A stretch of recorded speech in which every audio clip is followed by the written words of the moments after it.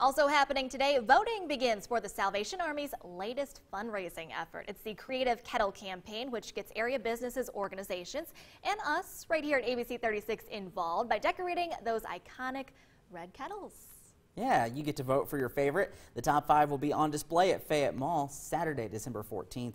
You can head to our website, WTVQ.com, to view our kettle, along with a link to vote. All the funds raised go back to the Salvation Army's Emergency Shelter, Food Pantry, and Clothing Bank. That's the one we actually made for our ABC 36, the morning show crew. Yeah, you guys did a great job. I'd like to say I had more hands in it, but I provided carpet, so there's that. You had the carpet going for you. I love how it came out here. Alyssa ended up putting all this together. The little bourbon barrel, the folks watching. If you look at that TV monitor closely, little tiny that's picture. Us right there in the background. Very cute. So cool.